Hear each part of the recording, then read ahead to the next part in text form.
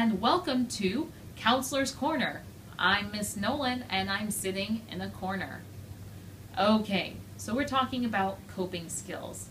Remember, coping skills are things you do when you have strong emotions, and it's how you handle those emotions, like what you're doing to deal with those emotions. That's what you do. And a lot of times, the coping skills that you develop as a kid don't always work as well when you're a teenager or an adult. When you're a little kid and you want something and you can't have it, you get frustrated, and with that strong emotion, you might throw a tantrum. You might start screaming and yelling and hitting things.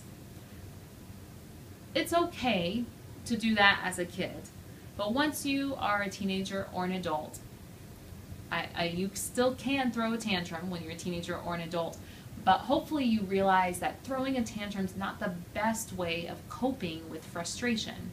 So as a teenager or an adult, there's other things you can do when you're frustrated. So you're frustrated because you want something, you can't have it, you talk to your friend about that, and then you start problem solving. That would be an example of a positive way of coping with your frustrated feelings.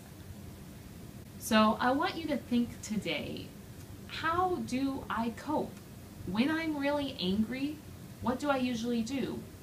When I'm really sad, what patterns do I follow?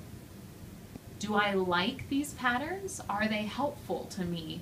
Or is there something I could do, or some way I could change the way I'm behaving that could help me feel better?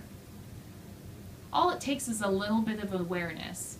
When you're a kid, it's hard to have awareness, but now that you guys are teenagers, you can start thinking and you can start making choices that will help you succeed and live a better, more enjoyable life. I hope this was helpful. I'll see you next time.